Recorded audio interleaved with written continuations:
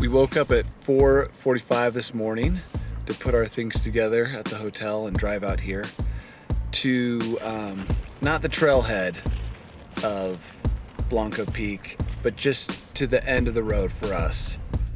There was a part where we could go down, but we're worried like we might not be able to get back up. And in the trail description, several people said they also stopped here. So this is where we plan to park, and I'm glad that we got this far. We started that dirt road when it was pretty dark, and now as you can see, it's getting light. So let's just say that took a really long time. We had 2 reports on how bad this Lake Como road was. The first report was it was an absolute nightmare that was impassable unless you had the best 4x4. And then a group of people at the sports store, they gave us a different report. I'd say it was somewhere in between, at least when it came to driving this car up here. But we're as far as we can go, and actually this is where we mapped our route from, so this is where we expected to park. So this should be about 14 miles with 6,000 feet of climbing from here. Now we're just hoping that we can get onto the snow quickly and we don't have to walk on rock with our boots for very long. That was probably the worst sounding start of the day I've ever heard. I think the bottom of this car, I don't even want to look. I actually plugged my ears on the way up because it felt too wrong. Can you go slower? I feel like if we go slower, we're gonna get Danny, get out of the car. Stuck. We need an extra 1/8 of an inch. We've got about 6,000 vert to go up. It feels a little wrong being in this dry of dirt and ski boots. I don't know why we have skis on, but I'm sure I'll find out sooner or later. Something I'd like to point out is that we came here knowing that we would need skis, but that we wouldn't necessarily be skiing. It's these skis are merely a means to an end. They're gonna get us to below the ridge, and then we'll probably pop them off because there's not enough snow and go up. All trip reports indicate that this is not going to be a great ski day, but you know what? When it comes to snowshoes or skis, I'll take skis. If we don't make it back, it's a Kia up for grabs.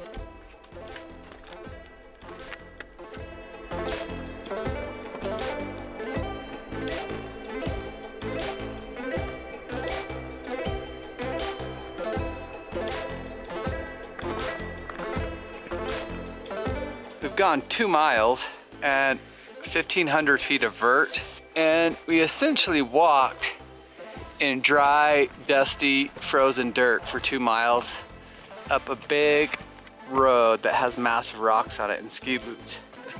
That was awesome. Probably 2.5 miles of walking in our boots on a dirt road. Good thing I don't like these boots anymore. I'm not regretting my boots. My boots could actually handle walking pretty well. But still, it's a lot of walking with skis on your back. Now, hopefully it'll be just snow. Most likely we'll go around the corner and the road will go back to dirt, because that's usually what happens.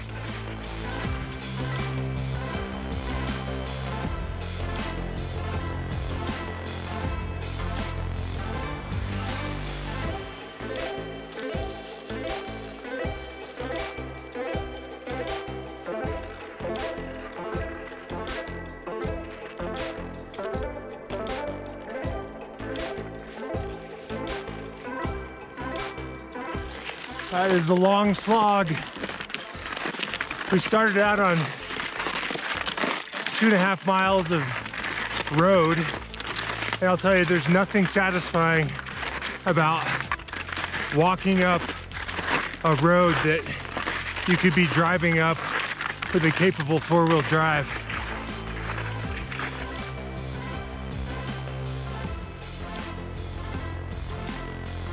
Is anyone feeling the altitude? It's kind of weird because we got out of a car at like 9,000 feet, and so you expect to be like, let's just haul balls. You like get out and you're like, I think I'm sick. And it's like, no, you started at 10,000 feet.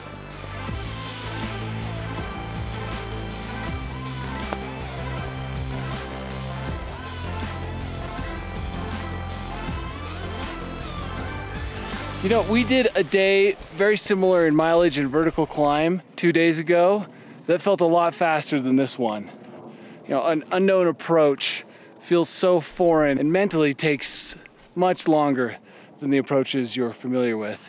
But we're making progress. passing Lake Como, going up this steep part. We're all realizing that we're gonna actually have to do some climbing on the way out, which is unpleasant, but I guess gonna be necessary.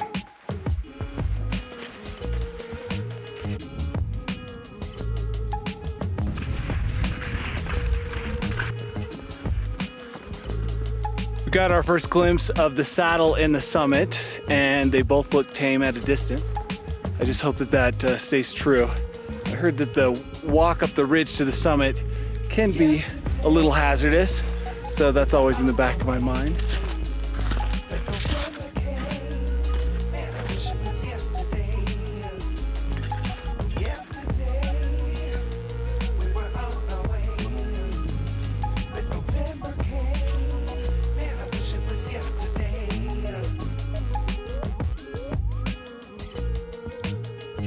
Now everything hurts.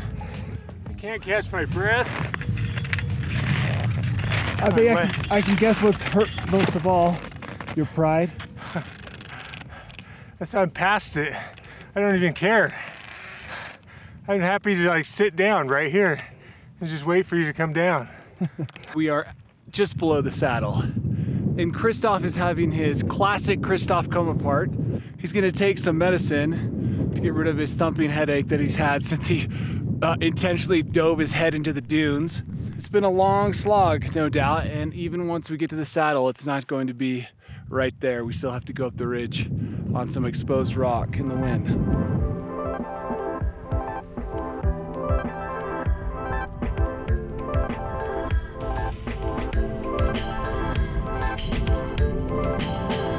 Starting to feel the lack of great food and oxygen, but we're kind of stoked to be up here. We're going to leave our skis here and boot up this ridge.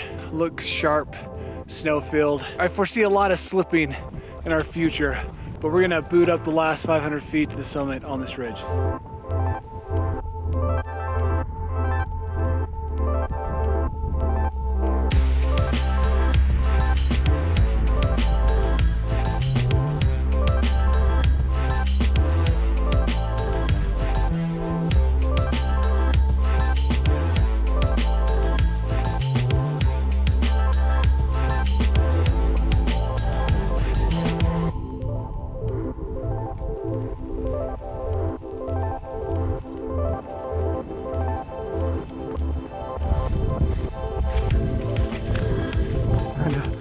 Film Christof as he realizes how much is left of the day.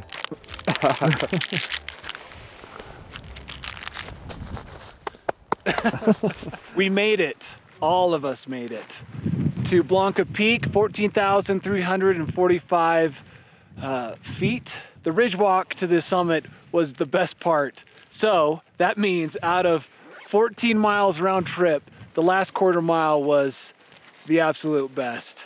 It's an amazing day. I think we're gonna end up with 6,000 feet of climbing. We don't have any 14,000 foot peaks in our state, so we have to drive out to Colorado to get our 14er fix. It's very rare that I get up to 14,000 feet. 14,000 feet feels different on the lungs. I'm telling you right now, I would rather do 8,000 vert at 8,000 feet rather than 500 feet at 14. And you just feel it. You all of a sudden feel like you've got, you know, like terminally ill on the last 500 feet. You feel like you're coming down with something. I am honestly a little surprised that I'm up here. And I know Danny hears me say this almost every time, that I threaten to just stay on the saddle and wait for him to come down. But like most outings, I know I'm gonna be at the summit. I'm just gonna feel terrible.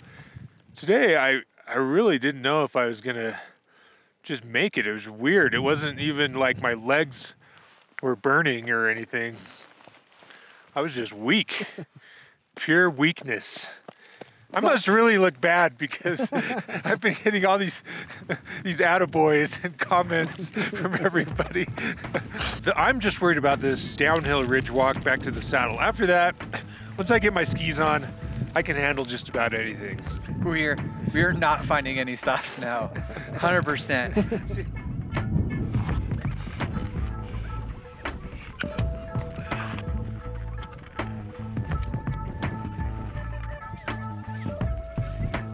We're back at the saddle. We're gonna throw on our skis. We're gonna rip out our bases and edges with some rocks, but eventually we'll find our way down to the car. From here on out, it's just gonna be 6 miles of slow coasting on skis and some uphill work.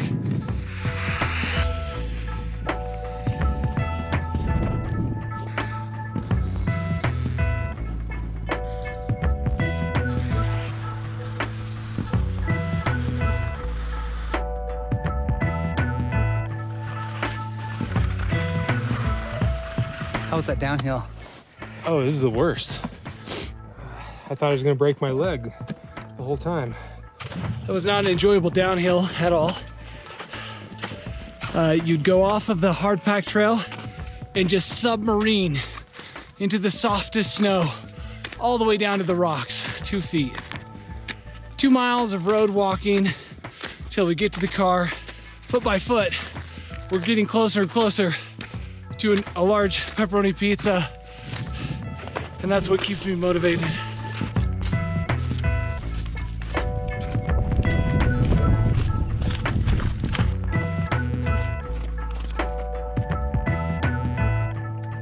Sounded like, as we were talking here by the car, that everybody had fun, but someone might just be lying to feel like they fit in. Now we're gonna head back down this incredibly rocky road, hopefully not pop a tire, and then start our way home. I don't know if I can say I thrived on that one, but I survived. Stuck to it. I told Danny, I'm never gonna have any excuse to like quit halfway up any of these outings because I keep just punishing myself and making myself finish and get to the summit. The skiing down had to have been the low point of the day. That's okay because we came here for other reasons and those reasons delivered. Colorado 14ers are A-okay in my book.